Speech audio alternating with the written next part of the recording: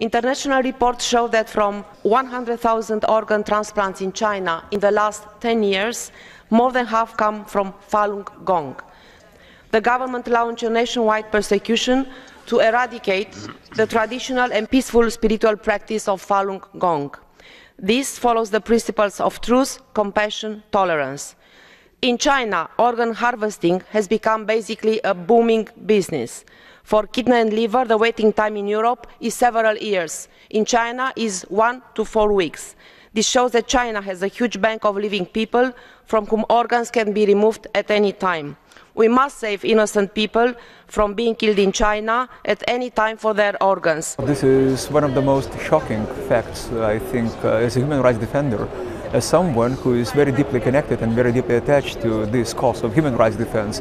I know, and this is very, very disturbing news about organ harvesting in China, and especially the use of Falun Gong practitioners as the source of this. I think that we have to raise our voices because this is something that we cannot ignore anymore. We cannot ignore the fact that in the 21st century that human beings can be confined to some sort of raw materials for organ transplantation, for organ harvesting. This is absolutely incredible. After the Second World War, after Nazism, we cannot tolerate such practices. We know that people normally would wait for organs years and years and years. In China, it's very simple. It's almost as precise as to indicate the date, the hour, and people get the organs they need, which means that the supply comes from human beings whose lives are not valued and respected. Absolutely. And I have to say that this is something that has to be discussed not in wooden and technical language, but we have to address it very strongly. Because this concept of unvaluable life is something that comes from the Nazis.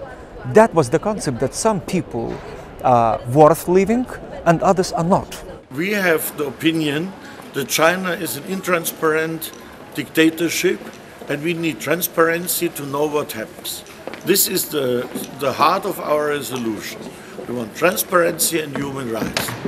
The resolution on organ harvesting in China has been adopted a few minutes ago, and during the debate on this urgency resolution, I also expressed my opinion. I said that systematic and state orchestrated organ harvesting in China, including political prisoners, prisoners of conscience, including Falun Gong practitioners, is absolutely unacceptable and should be ended immediately. I also think that it's a shame that a great country like what China is, which a month ago was elected to the United Nations Human Rights Council, cannot continue with this lamentable human rights record. And finally, I think that all prisoners of conscience, all political prisoners in China, including Falun Gong practitioners, who are suffering because of their religious belief, should be released immediately. I've met someone myself whose best friend died in prison.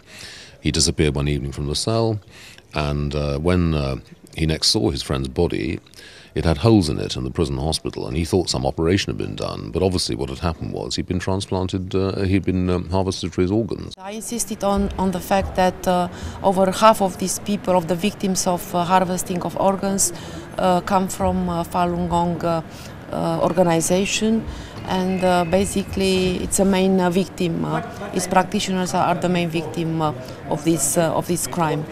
After the 99 peaceful demonstration, it's important to save the life of the people, and we can't accept that people are taking away their organs without a prior consent and against their wish. So the answer is no, we don't accept that.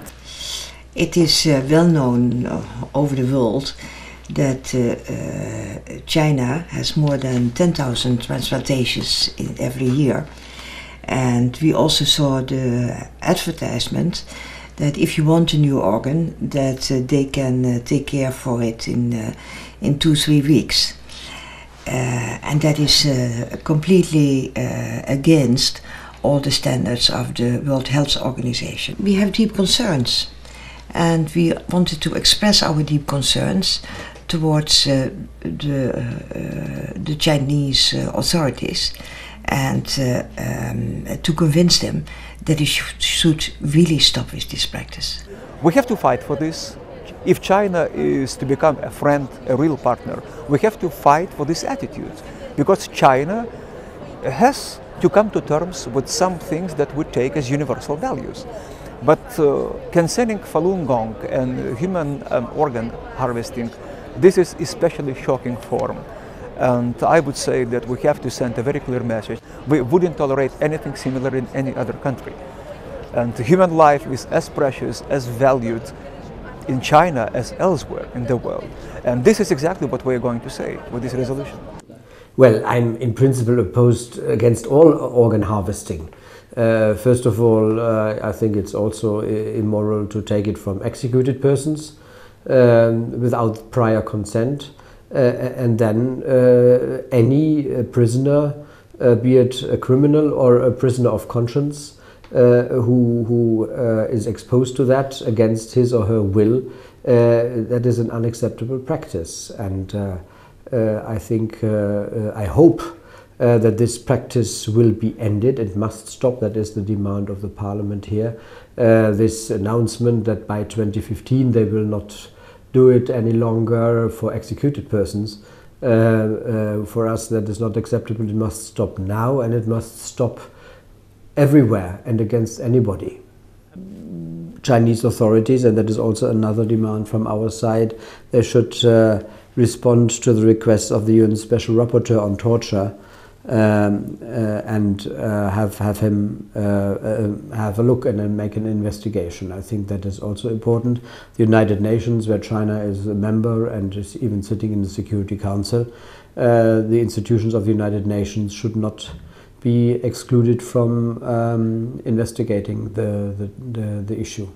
The best way is also to launch a discussion within a given country, in this case China, so that from a civic approach from the citizens in the public, or at least through the internet and what is possible there, that such discussions spread, and that the government then accepts to stop it against anybody. I believe that we have to think about new legislation which would be exterritorial, which would be international, and which would simply require individual responsibility of all people involved in these operations, in these absolutely criminal, illegal activities. So this would send a very strong message to China. Yes, I would prohibit all Europeans to do this, because if we know how these organs are taken, are removed from people, and how, by sacrificing others, this shouldn't be done. It's immoral, and it's against our values in the European Union. So I would expand such a regulation at the level of the Union. And also I'd like to remind the quotation from Dante in Inferno: the worst places in the hell are reserved for those who stay aside during the time of moral crisis. And we are now in moral crisis, so we should act. That's not necessarily related to Chinese people, it's to all people in the world who stay aside in times of moral crisis.